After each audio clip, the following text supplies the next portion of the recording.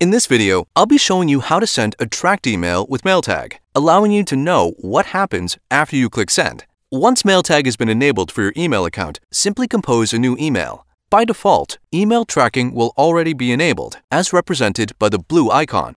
To disable tracking for this message, simply click the MailTag icon. Once tracking is disabled, the color will turn gray, as seen on screen. Once you finish composing your email, simply enable email tracking and click Send. When your email has been read, you'll receive a real-time desktop alert, letting you know that your email has been opened. In addition, you'll also receive alerts when links have been clicked in your emails, as seen on screen. To view the status of your mail-tagged emails, simply hover your mouse over the icon, which is available in your Sent Mail folder in Email Threads. This is where you can view if and when your emails have been opened or reopened. In addition, you can also view other information, such as type of device used by your recipient to read your email, along with a complete history of any links that have been clicked. Alternatively, you can also view the status of your mail-tagged emails via the Inbox section of your dashboard. In the Read section, you can view all of your emails which have been read by your recipients. Conversely, in the Unread section of your dashboard, you can view all of the emails which have not yet been read by your recipients. When these emails are eventually opened, they'll be moved to the Read tab.